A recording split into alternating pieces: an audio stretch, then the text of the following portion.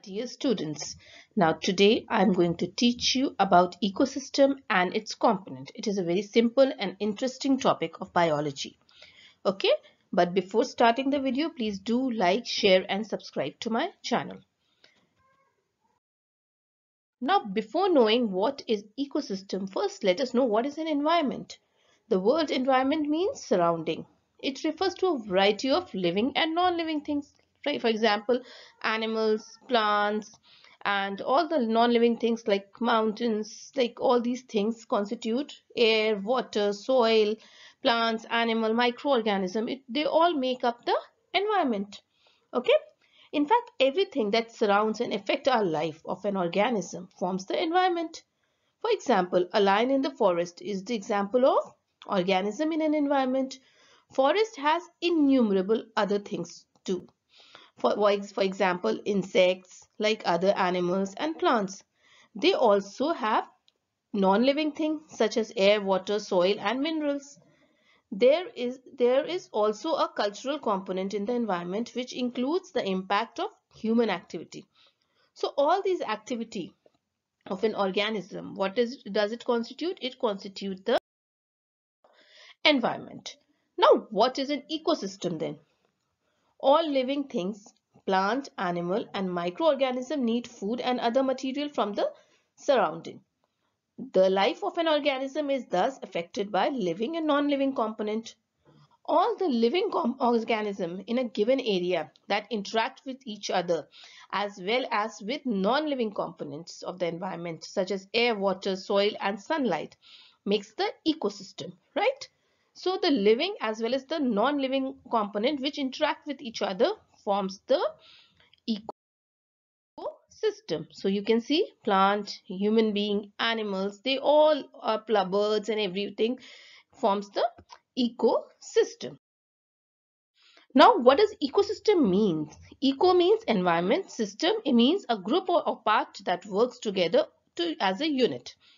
An ecosystem is a system which is made up of environment and all the living things that live there. All living things have to be able to meet their basic needs, right? For example, as a human being, what do we need? We need food. Animal also need food. Plants need oxygen, right? So where the plant get oxygen, they get from the environment, right? Okay, understood the meaning of environment? Now the ecosystem is basically made up of two components, the biotic component and the abiotic component.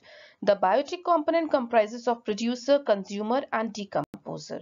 And the consumer are of three types, primary consumer, secondary consumer and the tertiary consumer.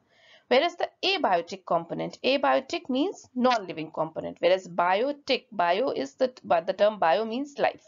So the living component are in biotic component and the non-living component are in the abiotic component. Now the abiotic component comprises of air, water, wind, soil, rainfall and temperature.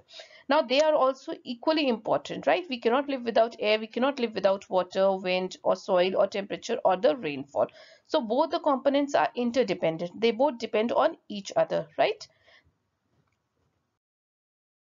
Producer.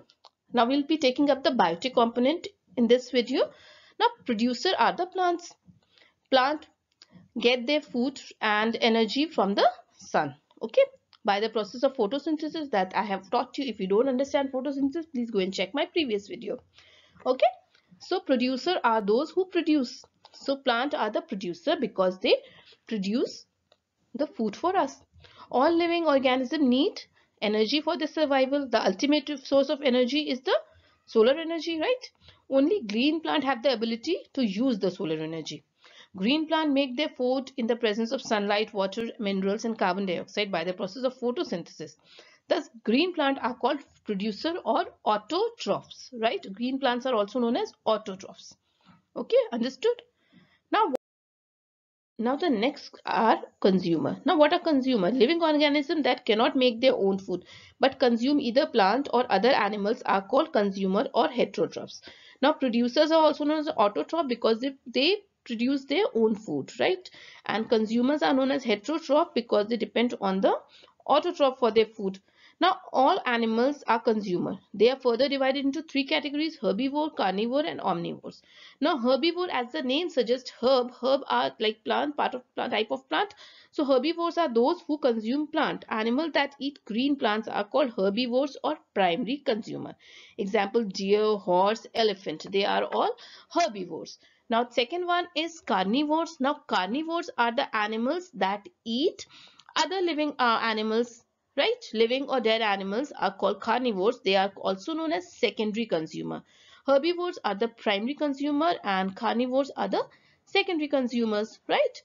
For example, tiger, lion, leopard, they are all carnivores, right? Now, third one is omnivores. What are omnivores? Now, some animals eat both plant and other animals are called omnivores. Means they are veg and non-veg both. For example, human being, cockroach, crow, and bear, right? So some carnivores also feed in, like they feed dead animals who are not alive, are called scavengers. Okay. Example: hyena, vulture, and jackal. Understood about consumer? Now the third one is decomposer. Now what are decomposer? They are the creatures or organisms that break down organic matter such as dead animals and plant material. Some commonly known decomposers are bacteria, fungi, and worms.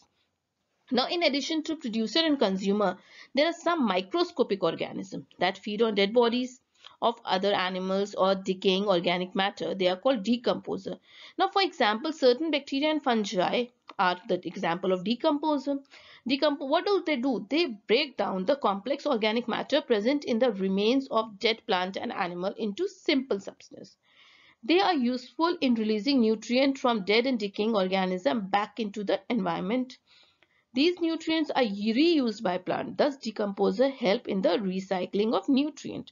Decomposer are also called natural scavenger. Okay, so they are nature's recycler also. They are also called because they are recycling, and they are also called nature's scavenger. Okay, understood? I hope this much is clear to you. Now I'll be continuing this video and I'll be explaining you food chain, food web, and abiotic factor in my coming videos. Okay, so do connect it. Thank you so much.